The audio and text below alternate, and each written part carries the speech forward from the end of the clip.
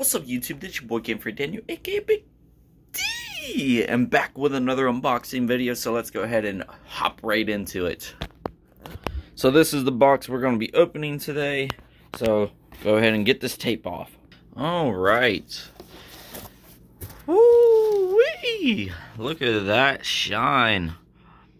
So this is a Chinese brand USB handbrake that I got for my racing simulator, and that looks really nice. Wow,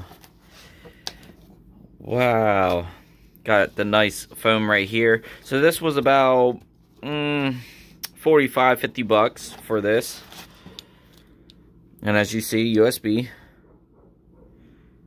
and it comes with the screws to mount it, and that's literally it.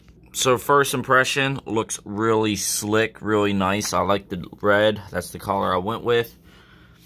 Looks really nice. You can adjust it up and down if you want. You can adjust this as well. Heck yeah. So this is my racing setup that I am going to be putting it on. So this is what this looks like. Heck yeah.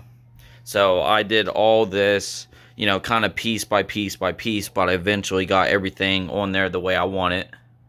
Everything on here is a Thrustmaster with an Acer 32-inch curve monitor with a Speed Series seat.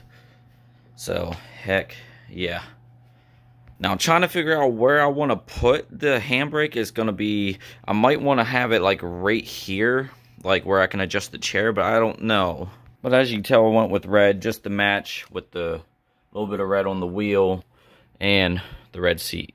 So I moved my shifter a little bit this way, and I might have room to actually put it right here. So I'm gonna see how this works and see if this works right here. And there's the spring. All right, so it's on there. As you can see, it's working. I was only able to get one bolt in there, one screw, because the screws, the holes ain't designed for this, but I was able to at least get one to at least hold it in there. So that's what it looks like. And that's the handbrake. And then I have this Collective Mind drive hub where it's going to plug into this since I am using console. So this allows me to use a handbrake for my consoles for my sim racing. I'll leave the link in the description so you guys can get this. So go ahead and turn on my PS4 Pro.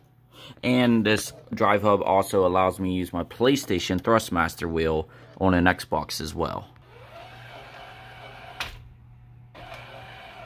So as you can see, the drive hub is on, wheel, handbrake, and controller and console all plugged in. Alright, let's do this.